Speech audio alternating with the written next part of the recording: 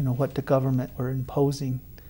And, the rest, and a lot was massacred by the numbers. There are still places where it's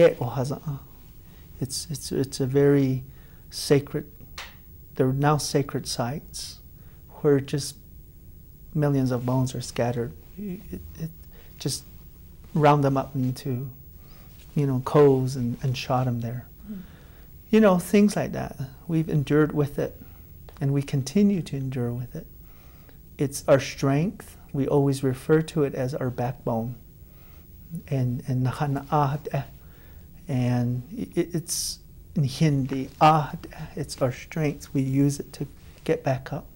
We may be at our lowest point in life, but I've learned, just like my sister here, what it truly meant to own, sheep, because it's like your best friend that you can talk to when you need to, because they'll never talk back the language that you understand. But they comfort you too. I always will remember the one story that my mom told me about the love of it and the comfort that it provides. She would say, back in the time when we used to be semi-nomadic, she experienced that. There was no structure per se that you could, sleep under. It was just under the blanket of stars. And there were times it was just her alone. But she said, I felt, and there were the bahs, meaning the orphan ones, who were your pillows, who slept by you because, they know your call. It was that comfort and that security that it provided. But thinking about it, what kind of security, what kind of comfort would it provide if there was really something to come at you?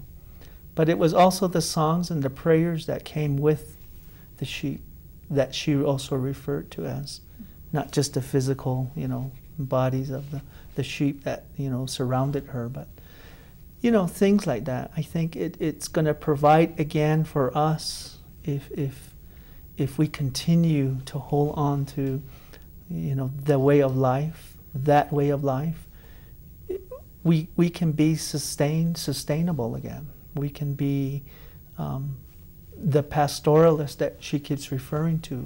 That is very important. That is something that it carries in its wool as a part of its teaching. There's also there's lots of stories to share. I mean, this is the proper month for it, but it's even the way the sheep were made in creation, that a handful of wool was brought down to shape the body. If you really think about it, and how that wool of the sheep, and then you refer to the songs, it talks about, in reference to rain, moisture, fog, anything that carries. And when you go and felt, or when you're washing wool and you dunk wool and you lift it, it's very heavy. And when you lift it up and the rain pours down, it makes sense. In total, and things like that. It's really, it's spiritual. It's your connectiveness to your flock. And just like my sister, I'm sure she'll agree, it's very strong. And it's that strength that we want our people to have again, because it's that strength that brought us here. To reconnect. And that's what the Diné iiná organization is seeing.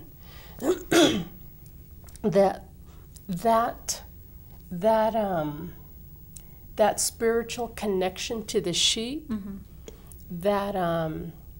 that's missing, and that it's missing, and it's there's a big absence in our people because of that.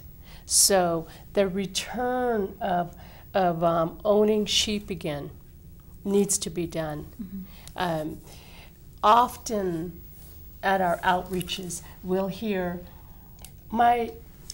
I don't weave, but my grandmother used to, or my uncle used to weave, but I don't weave anymore.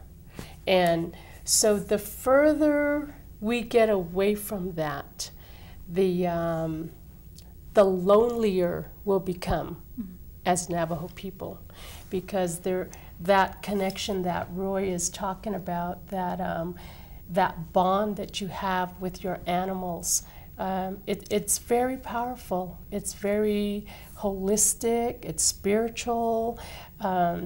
You know, we may not have our bank accounts full of money.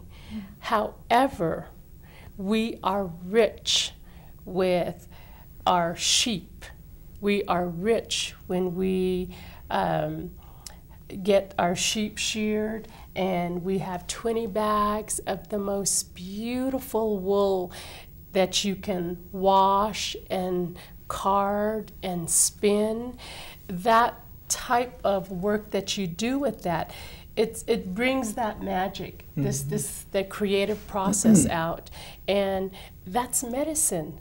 That's the medicine that's absent in a lot of our daily lives. If you are, and you don't have to own 25 sheep. You can own 3 sheep, maybe 2 sheep, and you'll begin to feel the new responsibility, the new commitment. You'll reconnect back to what your ancestors did, and you'll be that seed that's going to change your family lineage if you don't have sheep anymore, and you begin.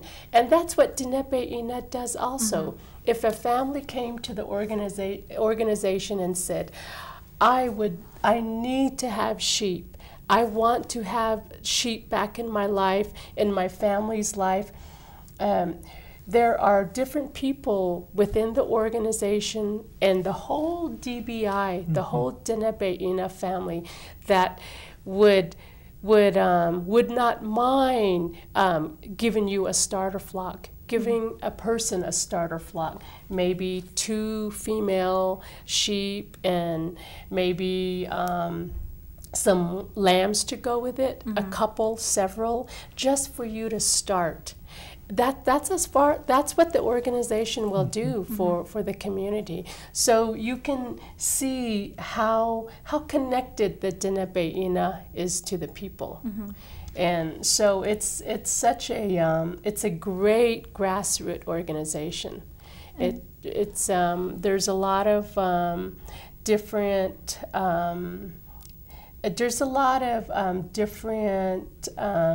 organizations happening right now, and I think that the Diné iiná is here for a reason, and we owe a lot to the founders, to the 4 families, 5 families about who in the early 1990s got together and said, we want to do this for our people, and now it's expanded. It's expanded out, and there's even interest internationally from other pastoral people, other people who raise sheep, who want to know how our people are raising sheep out here. Yeah, so that's what's happening. And so with that, you know, where do people go, or who do they call to find out more information about this? Yeah, we have a website on the internet, and we're located at www.navaholifeway.org, or you can go to into the search engine and type in Sheep is Life, and you'll be linked to the NavajoLifeway.org website. Okay. And they may also give us a call at 505-406-7428. Okay. All right. Well, I want to thank both of you guys for being here today.